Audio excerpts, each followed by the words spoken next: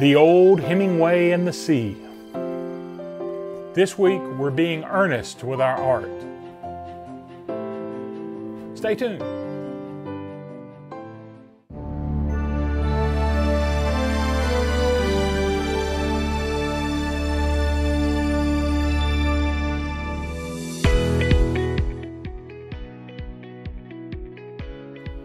Ernest Hemingway. He wrote The Old Man and the Sea, a short novel, but a novel that has plagued high school students in literature for years and years. I personally liked the book, but I know some people that didn't. Hemingway had a real straightforward writing approach. So I really like a lot of his work and I would like to read more of it. So my wife is in a Lost Generation authors course in her graduate studies at Mississippi College, and I'm choosing some of the authors to do portraits. Today, we're going to go through the process of this portrait of Ernest Hemingway, The Old Hemingway and the Sea, and we're going to look at the techniques I used on this. So join us. Let's get started. Drawn with Prismacolors, the drawing is then sprayed with workable fixative to seal it in place. And then I start painting with acrylic. I'm using heavy body acrylics, and I'm going to try to do some airbrush-like techniques, but using a paintbrush to smooth out and feather some edges. This is not incredibly easy to do. You have to have the right amount of brush, the right amount of pressure that you're using, but I'm not a good airbrush artist, so sometimes I want to get that same kind of effect, but just using a brush. So it's sort of a dry brush effect. This is my palette. I've got more colors out here probably than I need, and I can mix some together, but I'm wanting a lot of cool colors on this and lean toward the cool side for the background. So I'm bringing those cool colors up into his face as I'm painting. And these yellows and blues together create some green, and so it's a different kind of color scheme, like I said, and palette than I normally use. But I'm trying to experiment, especially with the idea of the sea and bringing some of those colors of the sea. As I've said in other videos, I grew up working on a shrimp boat. So stories like The Old Man and the Sea or Captain's Courageous by Kipling, those kind of stories always greatly appealed to me. Even the stories in the Bible of Jesus walking on the water and things like that, and hanging with fishermen. Those kind of tales always appealed to me as I would be on the shrimp boat working and culling the shrimp.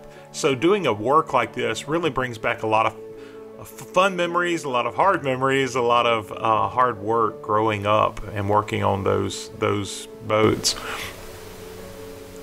And with acrylic paint, building up, I've been using it so far in a very thin way. It's almost like watercolor because I've thinned the paint down, and now I'm starting to build up a little bit thicker paint with working on the details. At first it can look very cartoonish, and I will bring back some flesh tones and some warmer reds and all to give some blood feeling in the face, make it feel like there's blood coursing through all those veins and those areas.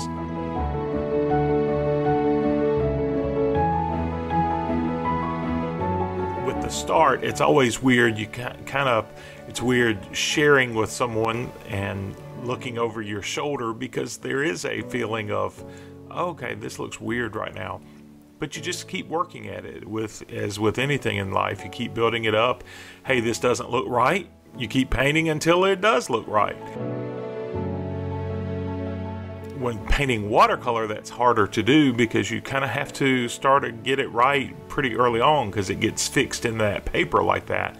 But with opaque paint like acrylic or oil, if it's wrong, let it dry and then come back on top of it. And the advantage of using acrylic is that the paint dries very quickly. That keeps you from being able to mix a lot like you want to. In some paintings I will paint acrylic first and then mix with oil, but it does dry quickly. So this dry brush in the beard and in the hair, you can get some of these dry brush effects very quickly because immediately the paint has dried over the last couple of minutes from where you've been working. I'm using paper towel and my fingers more and more to kind of smear areas, because in acrylic, again, without being able to mix, you have to give the appearance of mixing, so you do a lot of scumbling on top and let some of those colors show through underneath. I really like some of these illustrations that I've been working on. I love painting people, and I like telling stories with my art. So this is a portrait. It's not necessarily a fine art portrait, but it's an illustration portrait, and I'm really enjoying this technique. Again, the background is dry, so coming in on top with other colors and letting some of that bleed through, giving those sparkles on the water.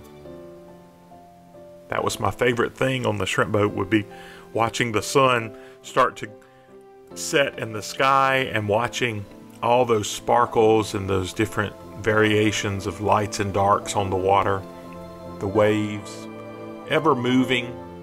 A lot of fun. So I really liked how this picture kind of moved along. And in doing something like a boat there in the foreground, I do want to have some details, but I also want it suggested. I want a little more painterly kind of feel. Maybe like a sergeant would paint a hat or something and not paint every little crease and crevice, but kind of a suggestion, or Sorolla, or some of these other painterly artists. And I'm trying to do that more and more, and do less and less of the detail, but more suggestion as I move on. And a few more sparkles on the water, and we're wrapping up.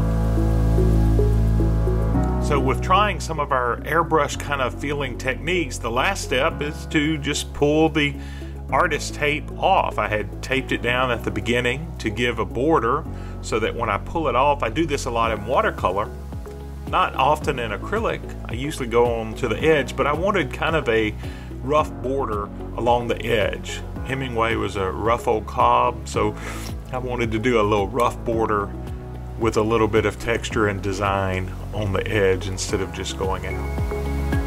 And here's our final picture of Hemingway in acrylic. And I couldn't resist one more. I had to feather those edges with a little bit of color. And that's how we do Ernest Hemingway, a painting of the old man and the sea. So this is done on just an illustration board with acrylic, and pretty straightforward. A lot of interesting techniques. There's not much texture on the work when we finish it here, but I think it has a good look, and I was pretty pleased with how it turned out. And I have some friends who really love Hemingway, and they're interested in this piece. So I painted it to a specific size so that I could frame it with a frame that I already have, and then I'm going to sell that to my friends. So here we go, the old man and the sea.